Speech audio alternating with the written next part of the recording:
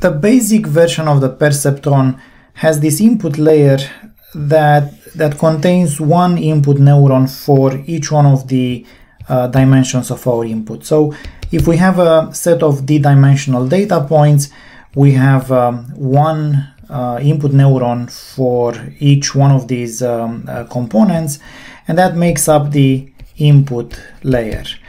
And the perceptron, what it does is it has a computational unit here. This is the output neuron, and it does a linear combination of these inputs, and that's drawn visually with the synapses, and we have the weights for each one of these synapses. And there is also the free term that in this model is implemented as an additional input. I'm denoting this by x0, and that always has a value of 1. So that's also fed to this basic version of the perceptron. Now, the perceptron in this form is a very limited model. It can only learn linear models. Whether you do regression, then it's a linear regression problem, or whether you do classification, then it's a logistic regression problem. And that means that it's very limited in its learning power. Now, to address this thing, we can also imagine that in fact these perceptrons are feeding into each other. So in fact, this neuron we have here, this one, would in fact feed in to another layer of neuron. So this means that we would have more than just one neuron here. This would be just the first one, and in fact we would have quite a number of such neurons here. And let's say that we have H such neurons, and each one of them is connected to the input layer and implements its own computation, meaning that it has its own specific set of weights.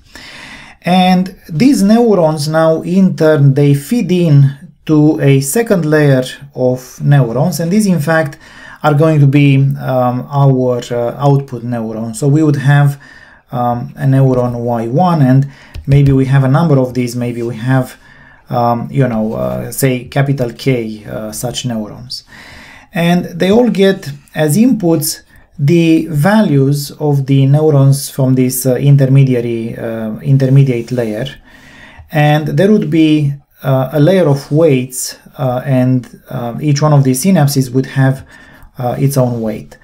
Now, we also need to account for the linear term in each one of these perceptrons. So we have this additional neuron here. I'm denoting this by Z0, and this always has value 1, and this also feeds in as the free term in each one of these computations. So we have a second layer of weights. If these were, for example, the Wij, this would be V, and maybe I'm using, say, Rs. So there would be now two layers of weights and two layers of perceptrons. This would be the hidden layer, and this would be the output layer. And I want to tell you how the computation goes in such a two-layer perceptron. First, just to clarify, the input layer is not really considered as a layer in itself, in the sense that there is no computation happening in this one. So this is the first layer, and this is the so-called hidden layer, because it corresponds to some internal calculations that are done by this multi-layer perceptron. And this is the output, or the second layer of perceptrons. And as a matter of fact, this idea could also be composed. We could have additional layers in here, and in that case we would get a so-called deeper networks, and that's exactly the topic that we are going to come back to in the next unit of lectures when we discuss about deep learning. But in this two-layer perceptrons, or a perceptron with just one hidden layer, I would like to show you how the computation is being done. So the input layer feeds into the hidden layer, and this hidden layer is going to do the usual linear computation that's associated to a perceptron. And we are going to think about this in terms of these neurons from the hidden layer or the perceptrons from the hidden layer, whether they are activated or not. And that's going to be achieved in the way that we were doing classification with perceptrons. It's going to be achieved through applying a sigmoid function to these linear computations.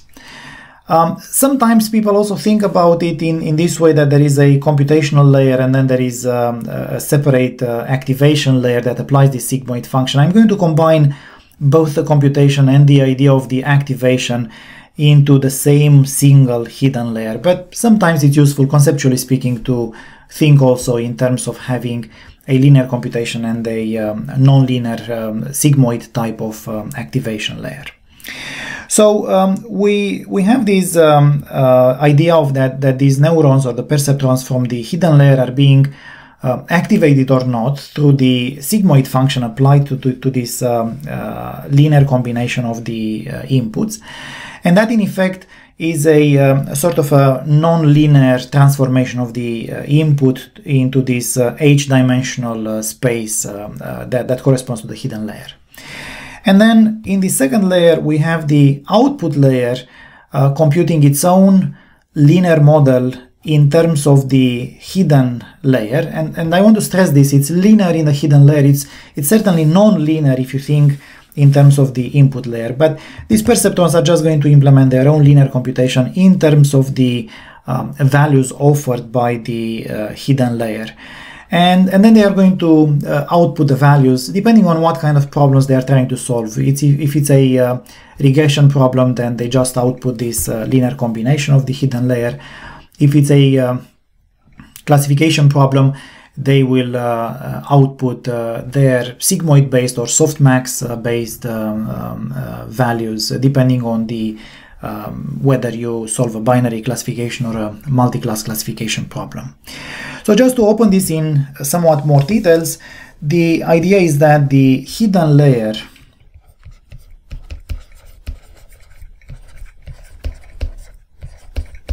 is going to do a computation of this type. Each one of the neurons or the perceptrons from the hidden layer is going to do a computation like this. It's a sigmoid, ZH is a sigmoid function applied to such a computation. It's its own specific set of weights or its own specific weight vector applied to the input x.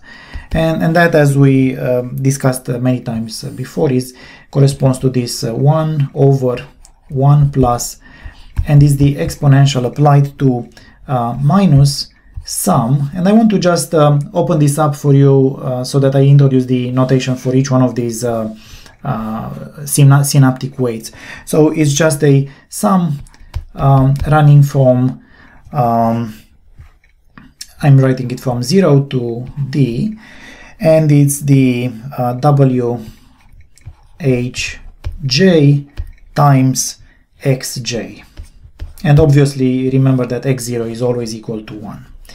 So that's the calculation done by the hidden layer in each one of the neurons from the hidden layer. And again, the idea is that you have this linear combination of the inputs, and then to get the activation status of each one of the neurons, you apply the sigmoid function.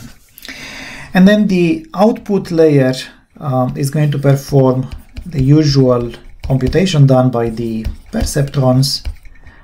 So in the output layer, we simply have this calculation yi is equal to, they have their own set of weights, and so it's this specific vector of weights corresponding to neuron I, and it's vi transpose times z, and that's the vector coming from the hidden layer. So this is a sum, just to open up the dimensionality of this calculation. It's a sum from 1 to capital H, the number of neurons in the hidden layer, by VIH times, and in fact I'm going to put it from 0 so that I have a uniform way of writing this, times zh, and obviously remember that z0 is always going to be equal to 1.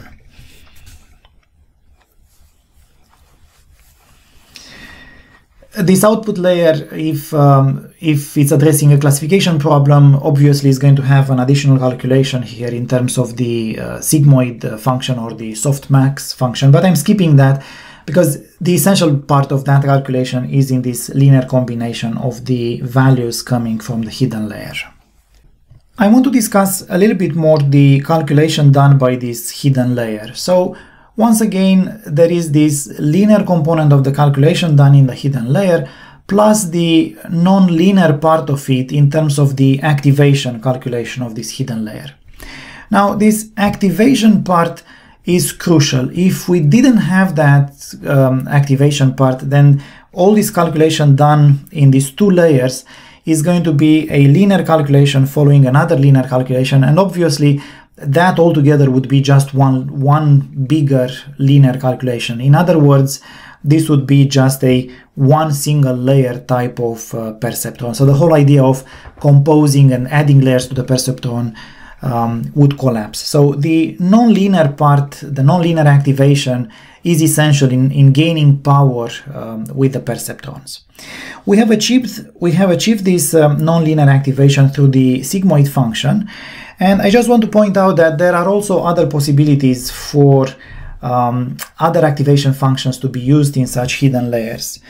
And one idea is that we could use the hyperbolic tangent function. And the only difference is that that one is going to range from -1 to 1 instead of ranging from 0 to 1 as the sigmoid function does. And it depends on the kind of data you might have, whether you are tempted to use a range of values from -1 to 1 or from 0 to 1. But most often in practice, it doesn't really make much of a difference if you use the hyperbolic tangent or the sigmoid function. There is another option of choosing an activation function in terms of the rectified linear unit or ReLU unit, and that's something that we are going to discuss much more when we go to deep learning, when we have more such hidden layers. And still another possibility is the Gaussian, which is using the Euclidean distance instead of the dot product for the similarity between two vectors. And that's also something that we might come back to in one of the later units.